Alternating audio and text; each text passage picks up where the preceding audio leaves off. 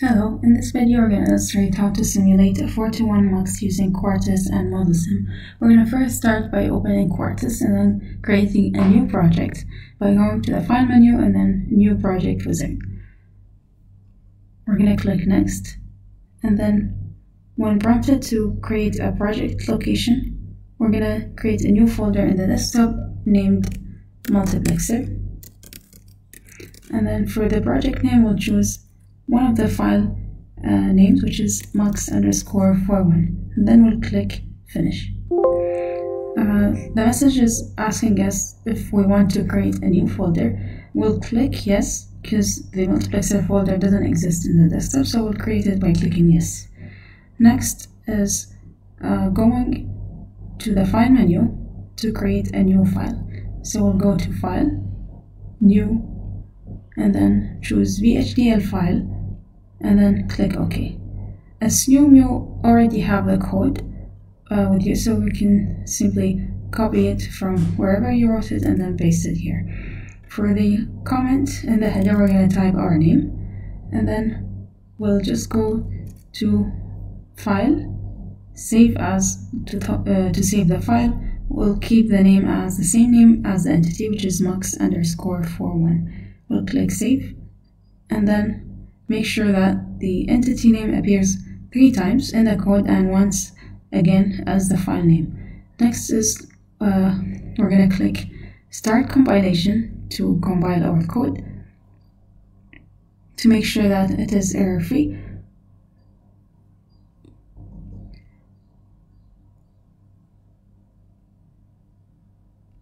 So once compilation is successful with 0 errors, as shown here, we're going to move on to simulating the code using ModelSim. So we'll open the software ModelSim.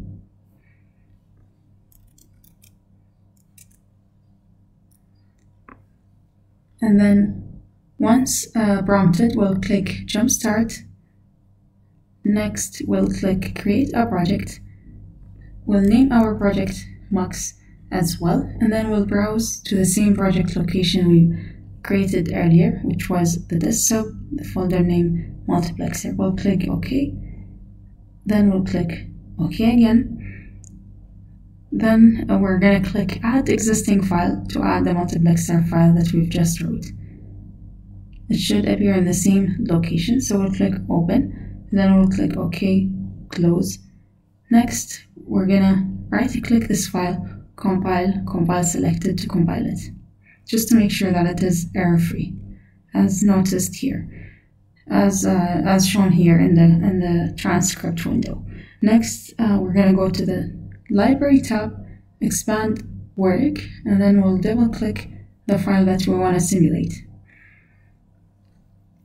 The next step is to select all the objects. You can select the first one, hold Shift from the keyboard, and then select the last one. Or you can simply press Ctrl-W from the keyboard. Next, we're going to right-click these signals, and then choose Add Wave or Ctrl-W from the keyboard. So Ctrl-A, then Ctrl-W, or select all, then right-click Add Wave. We're now going to select only our inputs, which are I and S. Notice that I are our options, S is the select bit, Y is the output. So now we're only going to select the input bits. We're going to right-click them, choose Force. Notice that I and S consist of more than 1 bit, so we cannot use clock on them. This is why we're going to use Force instead. For the options, or I, we're going to choose, for example, 0, 1, 1, 1. Then we'll click OK. For S, we're going to start by choosing 1, 1, which is 3. So the next step is to click Run, the Run button here, or to press F9 from the keyboard. I'll click it twice. Notice that S is 1, 1, which is 3 in decimal. So that means I will select I3 to be outputted at the output.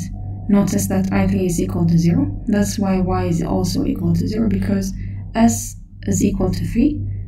If it helps, you might right-click S and then choose the radix to be unsigned. Notice that S is equal to 3, so that means Y will be equal to I3.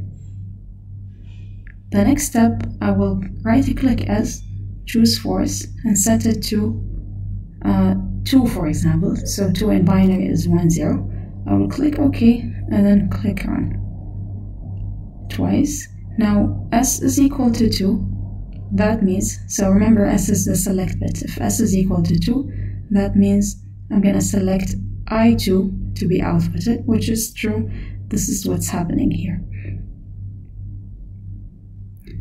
Next, I'm gonna select S, right-click, choose force, and then select the first input to be outputted. So S is now equal to 1. For a change, I'm gonna change the input bits to something else by right-clicking it and then choose force. And then I'll assign a random variable or value for I, and then I will click Run twice. Notice that now S is equal to 1, 0, or that is equal to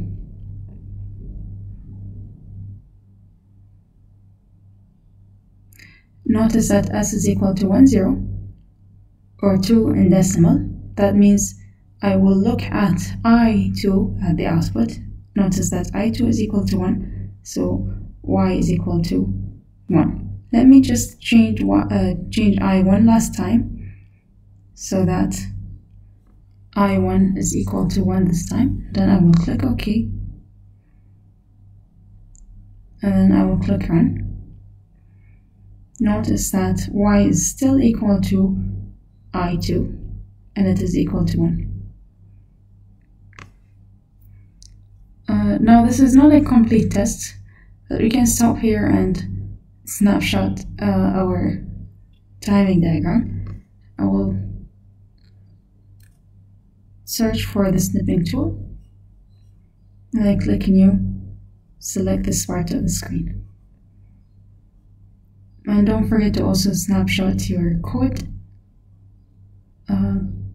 with the line number as well.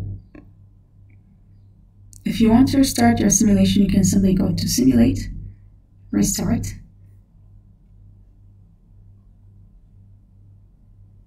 and you will use this if you have accidentally inputted the wrong value for one of the signals that you have.